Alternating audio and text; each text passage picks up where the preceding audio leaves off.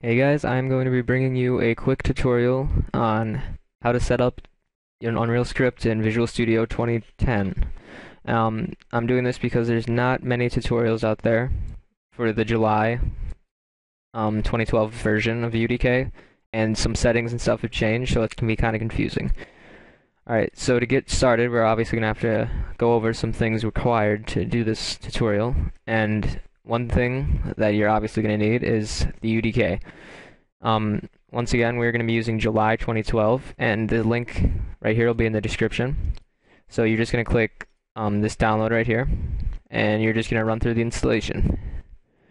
Next thing you're going to need, all of these links will be in the description, by the way. The next thing you're going to need is Visual C++ 2010. When you go to the link, you'll be at the top. You just scroll down until you get to 2010 Express, and you just click C++, and you just click this install now. Very simple installation. Next thing you're going to need is Enfringe. You just click the link and then it's just right here. Just Enfringe setup. You run through that installation too. Alright, so now that that's done, first thing we're going to do is we're going to run front end. And what all front end does is it compiles all the Unreal script. And we're just going to do this to, make sure and be safe and sorry on our UDK installation. So you can just type in front end and then it'll be the first one. And you just click script right here in this top button, and then there's a full recompile. And once again, it's just going to rebuild the entire engine and make sure basically that everything's there and working right, so that we can fix it now and not have to go through all the things that we just did and see what's wrong. Alright, so you'll get a succeeded here, hopefully. If not, you can just rerun the installation, uninstall it and reinstall it, and try again. You can exit out here, and then next thing to do is go into Visual Studios and create a project. So we're going to click New Project or File New Project, and then Enfringe will give you this new option called UnrealScript and then Licensee Project. And I'm just going to name it my_game. And for the directory, you're just going to find your UDK installation. A lot of people have it in their C drive or whatever their primary disk is, and it'll say like UDK in here, or it'll be in program files. Mine is in here. So I have a couple different ones. The one you're probably going to have, if you're following along recently, is going to be the July one right here. I have the same thing, just named differently. You're going to go to that, you're going to click that directory and click development source, and then inside of here you're just going to click select file or folder. You don't check these two boxes, and then you can just click OK.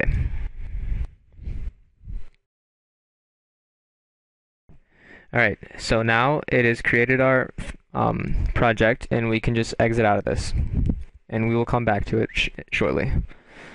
So next what we're going to do is we're going to click computer, go back to your UDK installation, and then you're going to go to development, source, and you're going to see this new folder called My Game. This just got created from Visual Studios.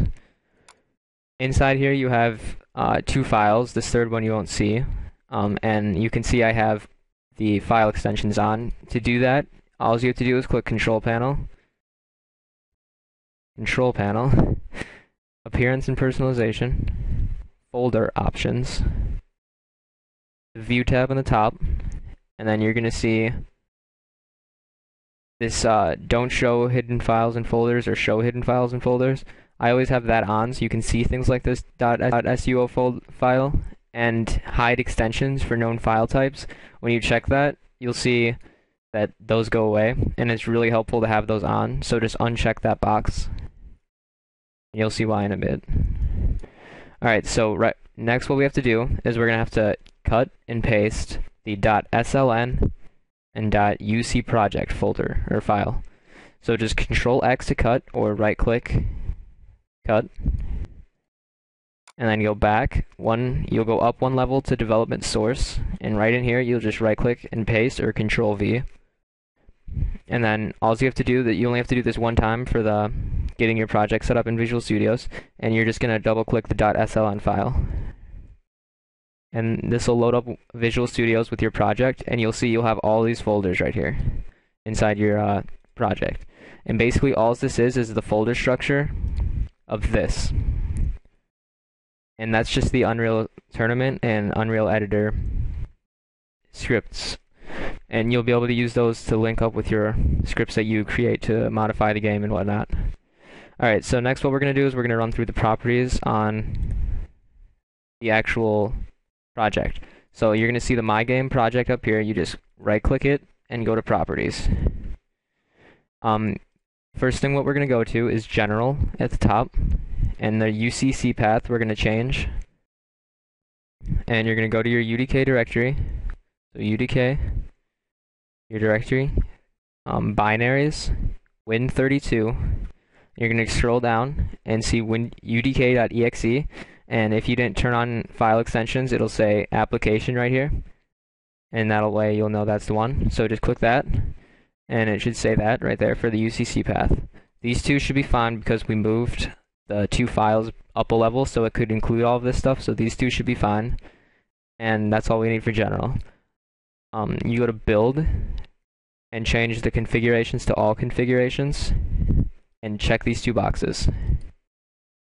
Now go to debug, and then change the start game executable to that same executable that we used in the first part of the properties. So you go to your UDK installation, binaries, Win32 again, and that same exe file. Alright, and I like to load my map at startup.